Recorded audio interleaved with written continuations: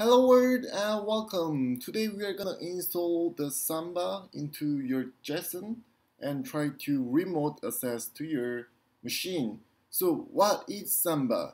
So Samba is a tool or the protocol that allow you to uh, transfer the files, or you can even edit the like Python script or the text file on the remote machine.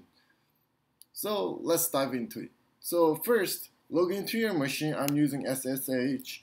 Okay, let's get started. So sudo apt-get install samba. It will ask for the password. Okay, the installation is done, and let's start to configure this samba. So sudo vi. So the file is in the etc samba-smb.config. So here is a big file that you don't even have to know what all this is about. Do the insert and do the ubuntu, and then comment equal, well, whatever comment you want, let's say samba. And path, you can set the whatever path you want, but I'm gonna use the root path. If you want to do the home directory, you can do the home directory. It's up to you. And valid users is ubuntu, public, yes, and writable, yes. And we are done with this file, and save and exit, and do the sudo smb password, this A and ubuntu, and this means like adding a new user called ubuntu, and put the password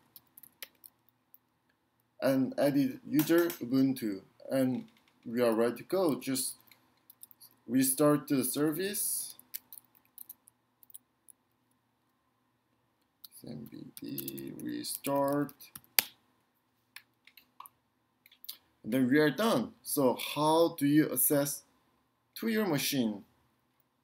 Okay, in the Mac, it's pretty simple. They already have built-in tool to able to access to the Samba. So how you do is go to the Finder here, and Command Shift K, or you can use here this one here, network, network.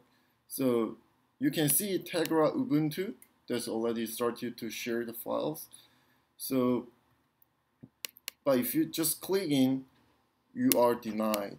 So what you have to do is go here and log in, and if you want to save it, the password, you save it and then connect. Boom, now you can have access to all the files in your Jetson. So let's say you want to change some files on the Jetson clock.sh, you can change this, like whatever you want to change, and just save, and it will automatically upload to your Jetson. It's that simple. That's it for today. Thank you for watching, and see you next time.